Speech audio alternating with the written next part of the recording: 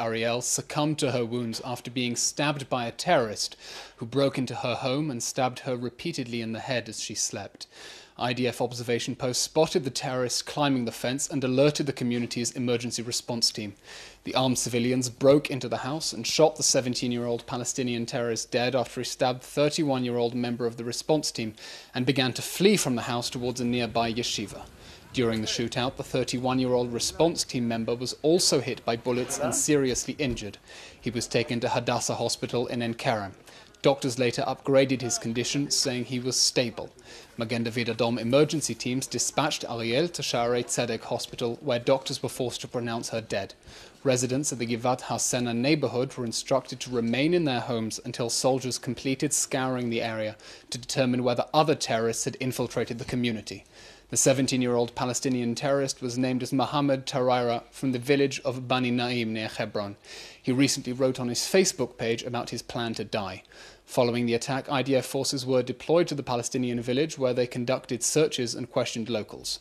Prime Minister Benjamin Netanyahu said, "The horrifying murder of an innocent child in her bed sheds light on the bloodlust and lack of humanity displayed by the terrorists," calling on enlightened nations to put a stop to Palestinian incitement. 9 left-wing Israeli activists who entered Ramallah last night to take part in a Ramadan iftar dinner were attacked with rocks and firebombs. No one was injured, but damage was caused to one of their vehicles. 8 of the Israelis, all members of the Two States, One Homeland peace group, succeeded in leaving the West Bank city and returned to Israel safely. One handed himself over to Palestinian intelligence officials who transferred him to the IDF. The 9 were questioned by Israeli authorities for violating a standing military order barring Israelis from entering Area A, which is under Palestinian control. They said they plan to meet a Palestinian journalist who is a fellow member of their group for the fast-breaking dinner. Prime Minister Benjamin Netanyahu has instructed Attorney General Avichai Mandelblit to examine ways of expelling member of Knesset Hanin Zoabi of the joint list from the Knesset. This after the Arab MK called the Israeli commanders who participated in the 2010 raid on the Mavi Marmara murderers during a heated debate in the plenum.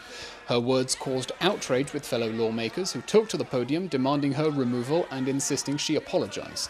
Zoabi responded swiftly, saying, "The soldiers who murdered are the ones who need to apologize."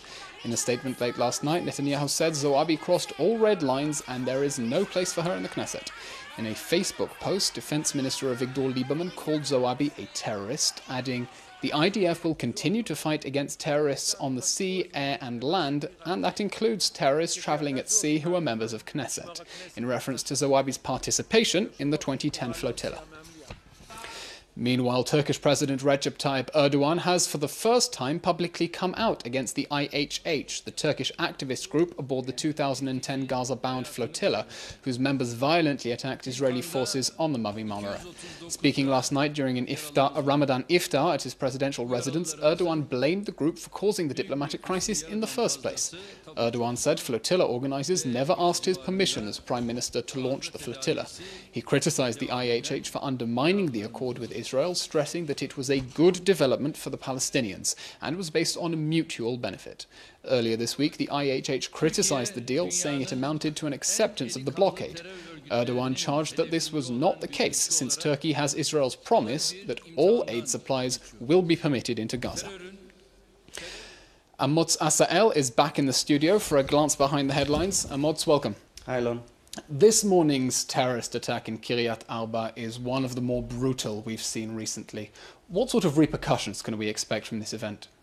I think that we have to look at it from two viewpoints. One is the public, the other is the operational. Operationally speaking, this vicious attack came from the general Hebron area, and one can expect now the security forces to seize and scan much more thoroughly that entire area, because it is being widely understood as a hotbed of particularly vicious terror attacks.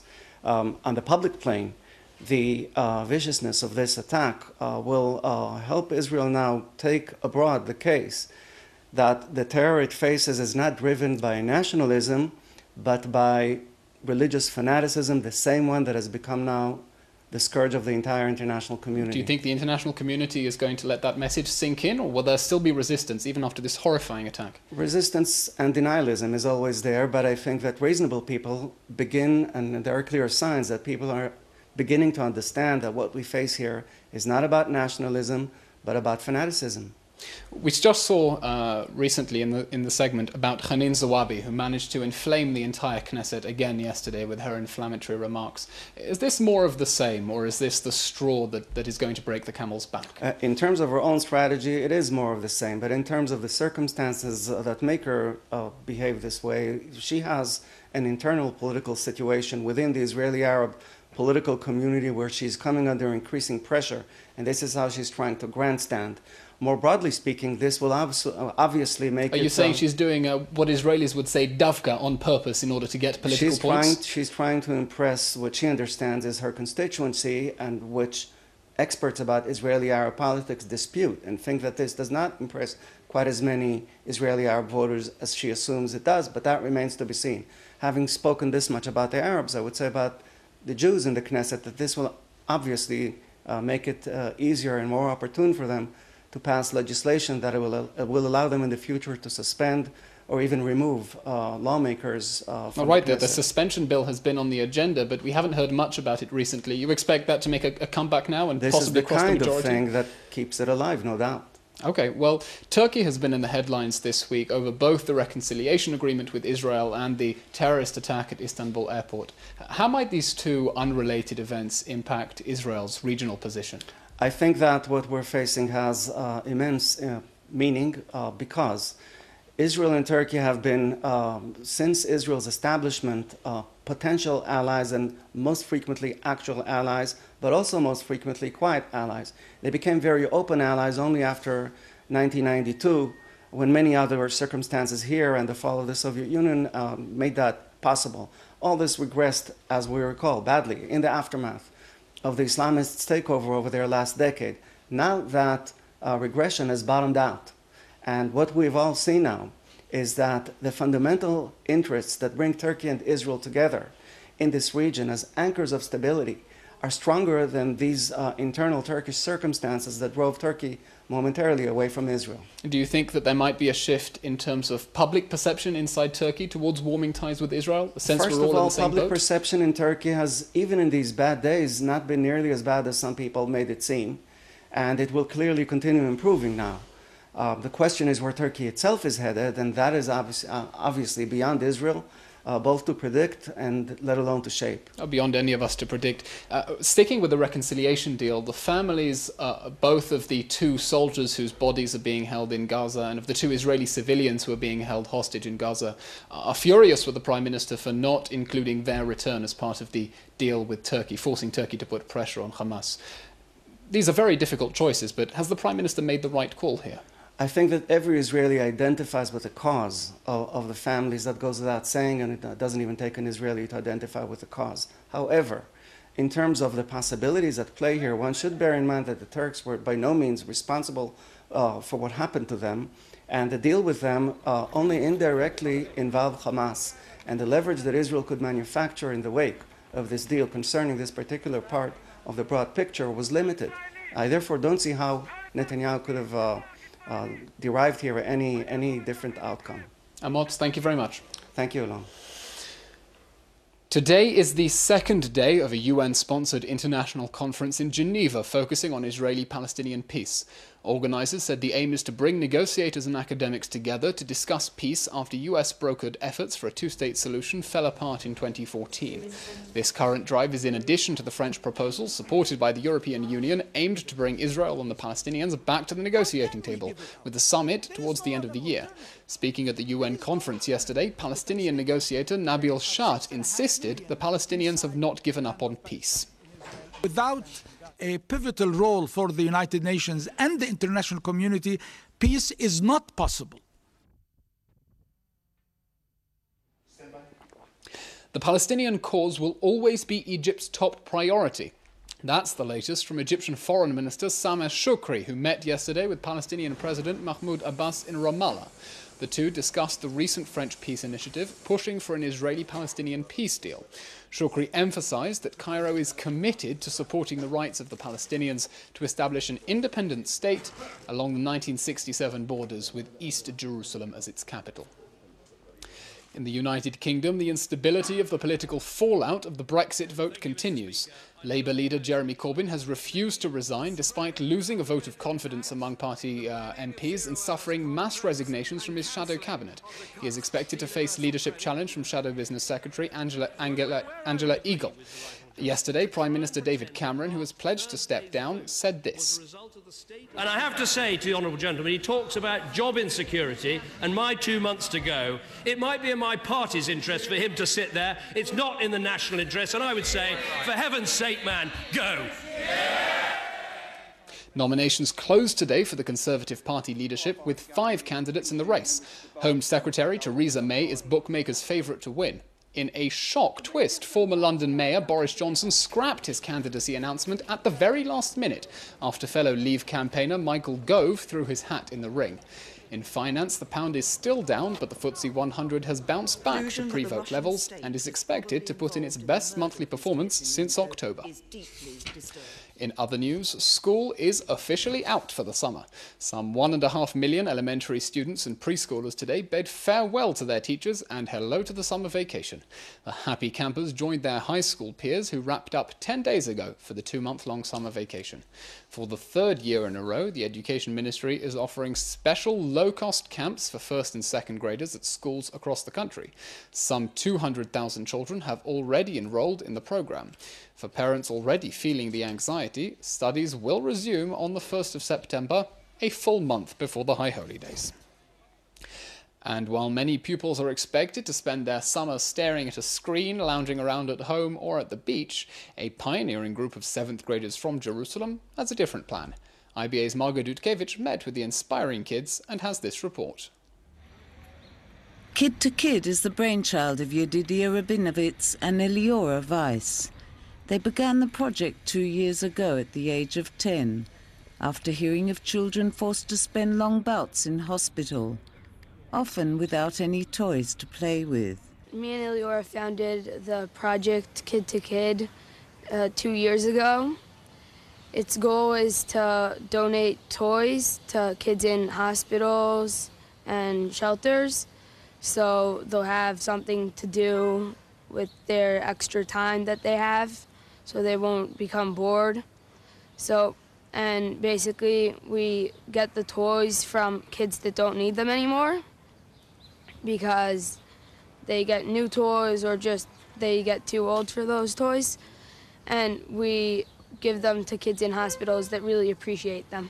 We donated over 350 toys, and we actually have other toys here that we're gonna donate in the upcoming couple of days. If we get broken toys, we fix them, or we started bringing them to kids in schools so they can be part of helping other kids. And we give them the tools they need and the stuff they need so they can fix them. And then we can bring them in good shape to the kids in the hospitals.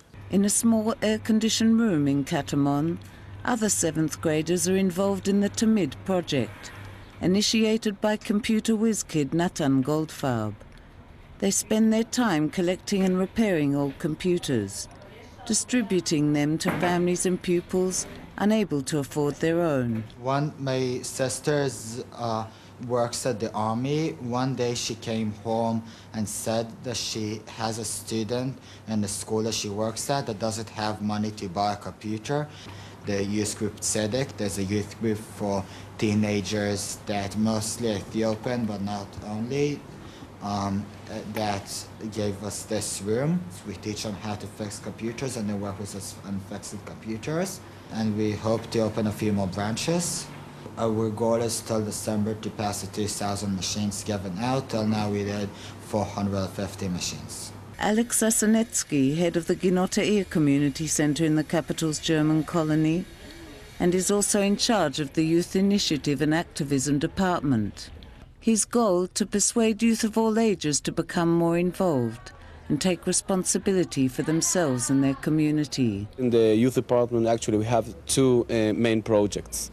One of them is the youth department, where we work with youth movements, schools. We do community activities here in our zone of Ginot Community Center.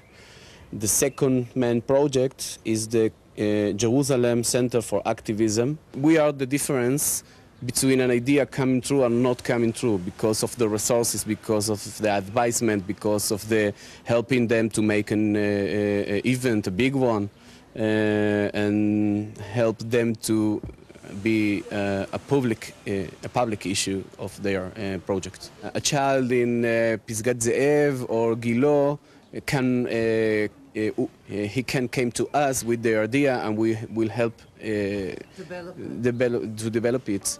While Yedidi and Natan's projects are relatively small, their dream is to make a difference and inspire school pupils across the country to become more involved. Margot Dudkevich, IBA News. Turning to the arts, a musical extravaganza live at the museum is on tap at the Israel Museum in Jerusalem. Beginning the 11th of July, music lovers will be treated to performances by some of the country's most popular entertainers at the museum's very own Billy Rose Art Garden. Yehudit Ravitz hosts Shalom Chanoch in the opening concert, followed by Aviv Geffen and Evyatar Banai. The event will also feature an unprecedented ensemble of 7 grand pianos, accompanying many of the country's top performers all on one stage. That's live at the museum at the Israel Museum in Jerusalem, 11th through to 14th of July.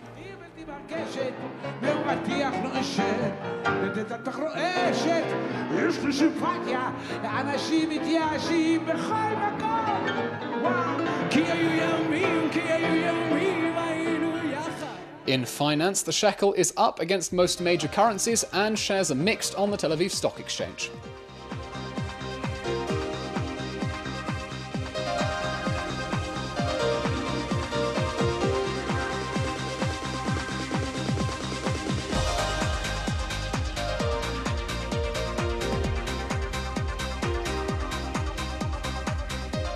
In weather, the weekend will be warm and pleasant. Tomorrow should be partially cloudy with a slight drop in temperatures, which will then rise again slightly on Saturday.